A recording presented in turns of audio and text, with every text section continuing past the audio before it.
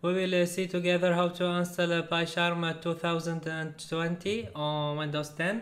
So let's start. First, I'm gonna to download the PyCharm 2020. Go to jetbrains.com and then go to Tools and click here on PyCharm.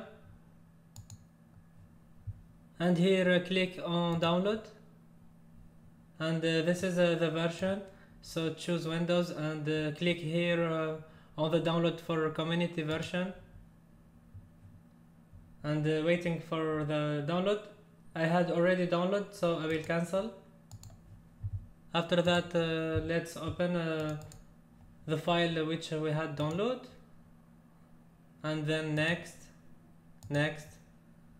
and create desktop shortcut 64, and next, and install. Installation is finished, so let's run PyCharm Community Edition, and waiting to open. And this is PyCharm. So thank you for watching, and please do not forget to subscribe to the channel. See you on the next tutorial. Goodbye.